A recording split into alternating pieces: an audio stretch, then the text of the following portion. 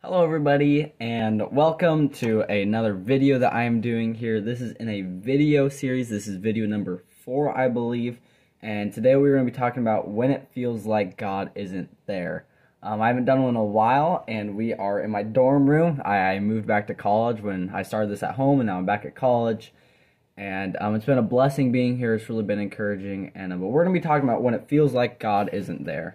And even this semester, I've had times where I go into my prayer room that's over here on our floor, and I just sit there and I kneel before God, and it doesn't even feel like I'm speaking to anyone, and, I came to Moody Bible Institute here, and, there's points where I'm like, did I actually come here for a reason? I can't even feel God sometimes. Am I doing this just foolishly? Like, what, can I really feel God? And maybe you guys can relate to that. Maybe you're going through a point in life right now where you just can't feel God when you pray. You just can't feel Spirit like maybe you used to. And maybe you've never even felt God's Spirit before. Maybe you've never experienced that. You never know what these Christians are talking about when they talk about God. And that's what we're going to talk about today. And I'm going to emphasize this word called faith. And you may have heard of this before, may have heard of this out of the context of the Bible. But so we are going to be talking about why faith is so important. I hope to communicate that to you. I hope to communicate that this is not a blind faith that we believe in Christianity and in God. And I want to give you a method of faith, if you will. I want to give you a method to be able to hopefully see God more, some symptoms of why maybe you can't feel God's presence anymore, and to hopefully encourage you so that you can draw near to God again. So to a biblical definition of faith, we see in Hebrews 11:1. And that says, now faith is confidence in what we hope for and assurance about what we do not see. So I remember when I was a kid, we had a bonfire in the back of our yard. We had a pretty big yard, and my dad would always, the brush piles and the leaves, whatever it was, we'd just throw our trash back there. Not real trash, but just junk things, and we'd burn it. We had a burn pile. And one day, the fire was really high. It was just a great summer night. We were burning leaves. And I had a big ball. My parents just recently bought me a big ball, those Walmart balls, the $3, $4, $5 balls that are just the big rubber balls, that are just super bouncy, super fun to play with. And my dad warned me, and he told me, Seth, do not play by this ball. Play with this ball, throw this ball up in the air near the fire, or it is going to go in the fire and it's going to pop. Now, if I had faith in my dad, what I'd do, I'd have confidence in what we'd hope for. In this verse, I'd have confidence in what he says. I'd have confidence in what I believe to be true and what he says will actually come about. And I have assurance about what I do not see. I couldn't see in the future. He couldn't see in the future. But I would trust that he knows best and that I would not play with this. That I trust, even when I can't see it, that he knows better and that I won't play with this ball in the fire, by the fire. Did I do that? No, of course not. I kept on playing with the ball in the fire. Eventually, a gust of wind took the ball, went into the fire, and it burned. I was so sad. I was almost crying. I was so sad that this ball that my parents just bought. And a consequence of not having faith, my dad yelled at me. But that's a whole different thing. But that is what faith is. Putting our full trust, our full faith, believing and putting in faith actions that we believe in God's word and this command. And So why is faith so important? Kind of an understanding of faith now. So the first point I have for why is faith important is because we are saved through faith. And I want to distinguish that faith is different from believing. Okay, so James 2:19 says, you believe that there is one God, good. Even the demons believe that and shudder. You can believe in God all you want. There's many of you out here who believe in God. There's a lot of demons believe in God because God is real. But they do not put their faith in him. We must put our faith into God, trust him through actions in order to be saved. Next thing on this is that, so how do we become saved? And we see in Ephesians 2:8, for it is by grace you have been saved. It is God's love and grace that we are saved. But what is it through? It is through faith, it says. It is through believing in God that we are saved. So, first point, we are saved through faith. Okay, second one is you are under attack. This is why faith is so important, because you are under attack. Do you know this? And do you know how you're under attack? You may not believe it, but it's your own heart is one of the things that attacks you. And what? Let me explain this. Jeremiah 17:9 says, "The heart is deceitful above all things and beyond cure. Who can understand it?" Now, our hearts are so deceptive. Oh my goodness. I could eat so many donuts before realizing that these donuts are not good for my body. That there is serious consequences to eating a whole dozen donuts every other day. Oh, donuts are so good. You know, our heart, the things it desires, it does not do just like with a conscious. Whatever it desires, it does. And often in our life, our hearts and our emotions confuse us because we are sinful. Sin has woven itself into our lives from birth, and that our hearts are now deceptive. We can't control them. And above this, and even greater than this, in 1 Peter 5:8, we read, "Be alert and of sober mind. Your enemy, the devil, prowls around like a roaring lion looking for someone to devour." Not only is your own heart deceptive in what it believes, but the devil is real, and he is roaring around like a lion, use the metaphor here, to find someone to attack and to completely just ruin them. Satan does not want you to love God. Satan does not want you to have faith in God whatsoever, and he will do anything. That is his job. We are in a spiritual warfare in this world. And in America, we don't like thinking about spiritual things as much. That there are spiritual things going on that we cannot understand in this world. Do you know that? And Satan, his job, his purpose, the devil, is to take away as many people as he can from God. And how do we defend this? We defend this through faith. And that is why faith is so important. We have to have faith in God, trust in him, so our hearts won't deceive us, and that the Satan won't take over us.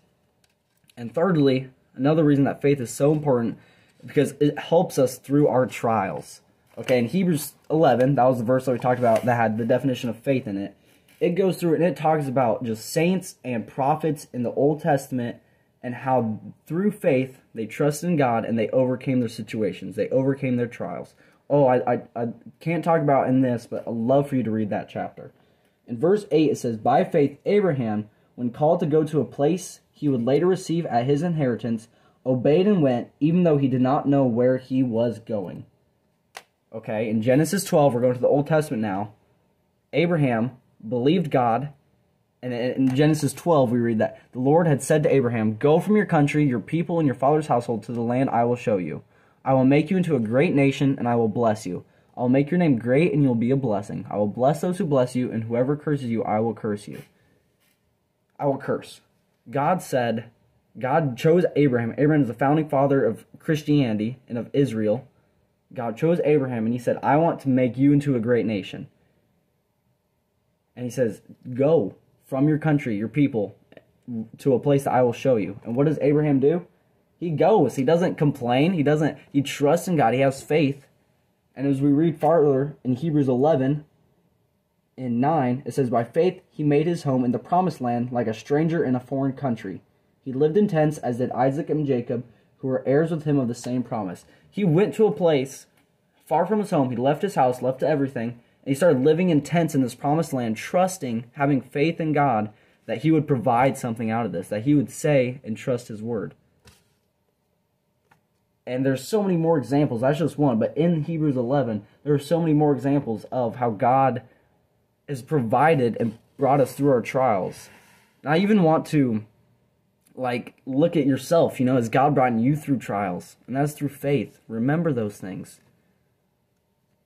So that's a little portion, okay? So that is why faith is important. Faith is incredibly important for many reasons. And next point here is that this is not a blind faith we believe in. You may have heard this thing, you may have had genuine questions before about Christianity or about the Bible, and questions are good. Ask questions. You may have had a question like, did God really create this universe? I learned this thing in science class that says, God didn't create it, and the Bible says God did create it. How can that be? Explain that to me. You may be just asking, where am I supposed to go to college, God?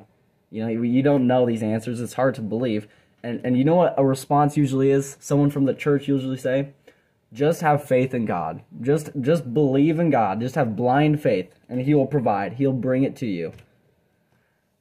It's good for us to have faith, but this is not a blind faith. This is a faith rooted in God's word. So the first point I'm making that this is not blind faith is that Jesus was a real man. We know this. If you've seen my other videos, I've made a whole video about how Jesus is real. But in this book here, it says that from the Bible demonstrates that Jesus did really die. Crucifixion assures death, as did the Roman soldiers who were professional executioners. Numerous witnesses, both friends and foe, saw him die. The spear to his side with the blood and water assured his death. His death cry was heard by those who stood by, and Pilate made sure Jesus was dead before he gave the body for burial. Jesus was a real person. Wikipedia even believes that. Like, come on now. Jesus actually died. This is a real fact. And we see, and as this book goes on top of all this, modern medical authorities have confirmed that Jesus actually died. The Journal of the American Medical Association said that the spear, and when they put a spear through Jesus' chest, they go on to explain that truly did kill him, that's medically sound. Jesus was real. He actually did die. And the same historically reliable New Testament documents, the Bible, also reveals that Jesus actually rose from the dead bodily. Indeed, not only did he leave an empty grave and grave clothes behind, but he appeared in the same physical body with the crucifixion scars to over 500 people on 12 different occasions during a 40-day period. During those 40 days, people saw, heard, and touched him. Some ate with him, and it goes on. Jesus not only died, but he rose again. We see this in the Bible. This is a real fact. And not only that, if you don't believe that, after that, his followers became the world's greatest missionaries, the greatest missionary society overnight. We see this proven that in society, if you go back and look in the history books, there's a huge explosion during Jesus' life and death. Right after his death, a huge explosion in the culture, a complete society change. There's no reason. That is because Jesus was real. He was a real man. A next point, and there's so many great things that prove that, this is not a blind faith, that Christianity is real. I'm just going to go through a few here, but there are so many others, just to let you know. And another point is that look to examples of Christians. In Hebrews 11, read the Old Testament. There are such good nuggets. And I'll admit, I just read through the full Old Testament last semester. And it's tough. It's long, but it is so rewarding. I will encourage you. Find accountability and read it with someone. Oh, it is so good.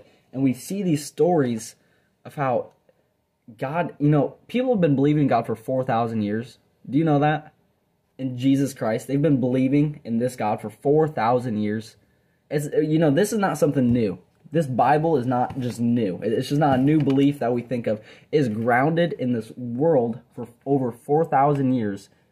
And all throughout the church history, all throughout our history, people have believed in this. It's not just something that's sparked up. It has history to it. And that is so... And a lot of these religions are popping up now. Where were they beforehand? Why weren't they discovered beforehand? Christianity has passed the time constraint. He has been here since the beginning of time. And, even look to examples in your own life of Christians, okay?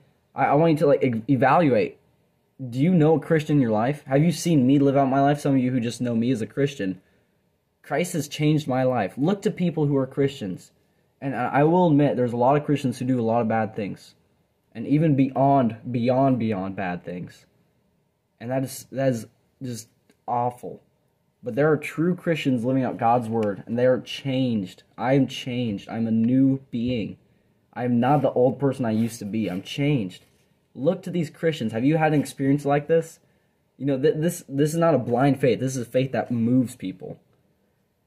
And thirdly, look to the spiritual side of things when believing in faith. It's not a blind faith. There's facts that back it up. But also in Romans 1:20, we see that, for since the creation of the world, God's invisible qualities, his eternal power and divine nature, have been clearly seen, being understood from what has been made, so that people are without excuse. God demonstrates himself through the supernatural. Some of you have probably experienced supernatural things. I believe that. And I believe that was either God or Satan. And that is real here. And look at nature, it says. By his eternal power and divine nature. Look at nature. Go look outside. Who created that? It must have been a creator. There must have been. It's just, it's so crazy. It's so beautiful there. There must be a creator. And look to the spiritual side of things with faith. God reveals to himself. This is not a blind faith. This is a faith that you do experience sometimes. And, okay, I have to continue on, but so faith is important. We read about that, and we just went through. This is not a blind faith. This is faith that you can root yourself in. You can root yourself in the Bible. It's real. So now I have a method for faith, if you will. I don't want to call it that, but Hebrews 12, the next chapter after Hebrews 11, talks about, Hebrews 12, 1 through 2 is what I'm going to read here. And I think it has 4 beautiful notes, 4 beautiful things that shows you, that explains why you may not be able to feel God's presence right now. Okay, so I'm going to read it, and then we're going to depict it a little bit. So Hebrews 12, 1 through 2 says, "Therefore, since we are surrounded by such a great cloud of witnesses, let us throw off everything that hinders and the sin that so easily entangles. And let us run with perseverance the race marked out for us, fixing our eyes on Jesus, the pioneer and perfecter of faith. For the joy set before him, he endured the cross, scorning its shame, and sat down at the right hand of the throne of God." Let's jump into this right now. So I'm going to give you 4 points, and I really want you to, this is where you apply. This is practically where you can apply this faith. Okay? So first point here, sorry, I got to fix my hair again. It's too long, I'll tell you. First point, therefore, since we are surrounded by such a great cloud of witnesses. Point number 1, look to the past and how God has moved. What is this verse saying here? It's pointing to Hebrews 11. Since we are surrounded by such a great cloud of witnesses, this means the witnesses who have professed Christianity, professed in God before we were born. I want you to look at the things that profess, and not only just the people, but look at the Bible, God's Word. In this book, I'll put it in the comments or whatever you do it in.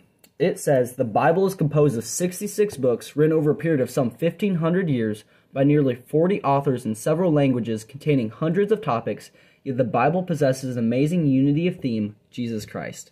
And I'll say that we still have it here. Over all that time, over all that diversity, we still have God's Word. And not only do we have God's Word, it's been proven true. And in the same book, it says, other religious books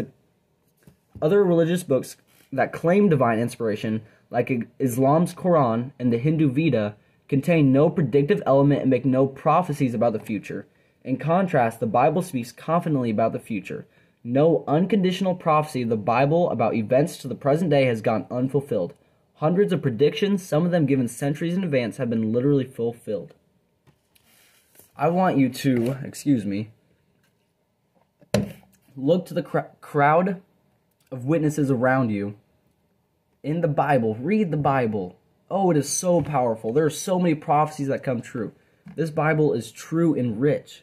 And when you look at it, you feel encouraged. And even in your own life, look to the past how God has moved you. Look to the past how God has moved other Christians in your life. We are surrounded in a community so we can be encouraged in our faith. That we can see God move in other people's lives even when our emotions trick us. Even when, we don't feel like, when something terrible happens and we can't trust in God. That God is still moving around us. And in the Old Testament. In the old 2,000 years ago in history. Okay, second point. So let me read again. Therefore, since we are surrounded by such a great cloud of witnesses, that was point 1, let us throw off everything that hinders and the sin that so easily tangles. Point number 2 is throw off every sin and hindrance in your life. That's a lot. And let me explain this. So do you know what 1 John 1:11 says? 1 John 1:11 says, but anyone who hates a brother or sister is in the darkness and walks around in the darkness. They do not know where they are going because the darkness has blinded them. I want to be honest with you guys for a little bit. And I want to explain this for you. So, there's been a time in my life where I was deeply rooted in sin. I was trapped by sin. I could not see out of it. I could not see past the lust of my flesh. And I just felt like I couldn't escape it whatsoever. And you know why that was? And I didn't even know I was in sin. I didn't even realize that I was so distant from God. And you know why? It's because when we are in sin, sin is darkness. And it blinds our eyes so that we cannot see the darkness around us. We're stumbling. Because the darkness has blinded us. It blinded us to the reality of this world. And that's what sin does. It separates us from God and it blinds our eyes so that we cannot see God's presence right in front of us. So throw off every sin in your life. Sins are things that are against God's word. And more often than not, I believe that you know what sins you're causing in your life. Is there something that's separating you from God? Is there a sin? Think about that. Get rid of it. And I tell you, from someone who's been in the deep root of lust and has felt like he can't get out of it. Just recently, when I see and my eyes are open to God's truth and the light, I was so foolish to be in the darkness. It is not worth it, guys and girls. It's not worth it to be stuck in those things.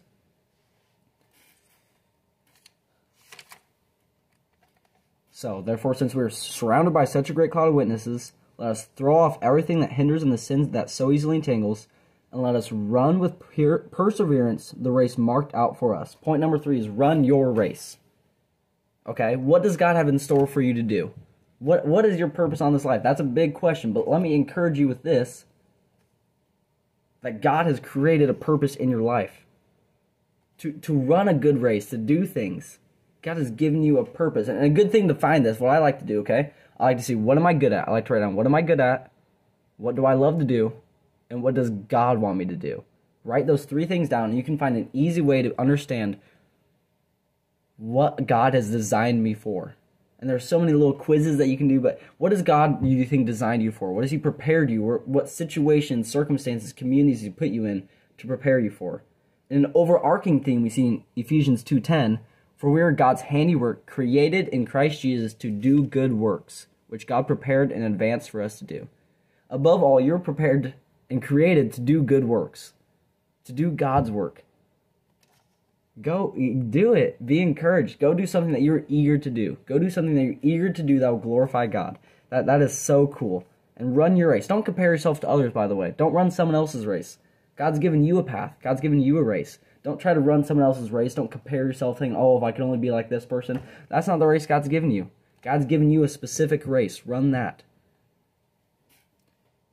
And point number 4, therefore, since we are surrounded by such a great cloud of witnesses, let us throw off everything that hinders and the sin that so easily entangles, and let us run with perseverance the race marked out for us, fixing our eyes on Jesus, the pioneer and perfecter of our faith. Point number 4, fix your eyes on Jesus. And above all, this is the point I wanted to get at. Seek God and seek Jesus.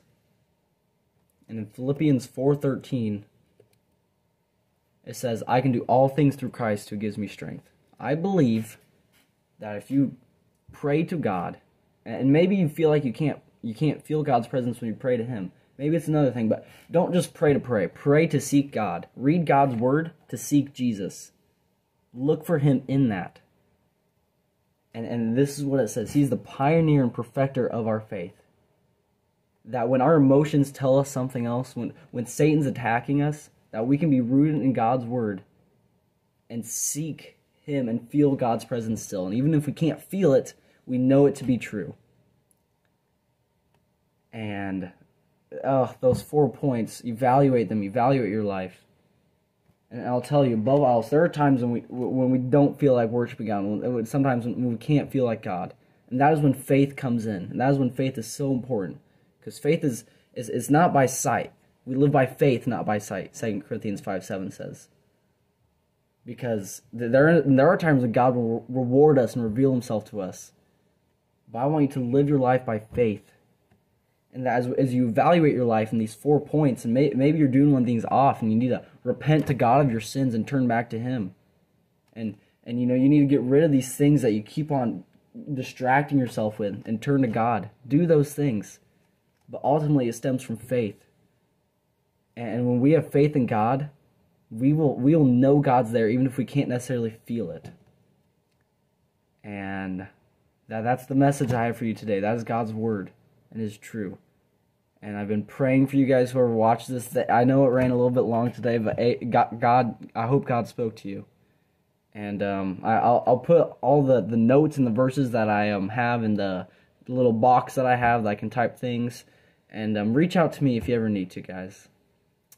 But that's how I feel about when it feels like God isn't there. You have faith, and biblical faith is good. And thank you guys, and I'll be making another video here soon, so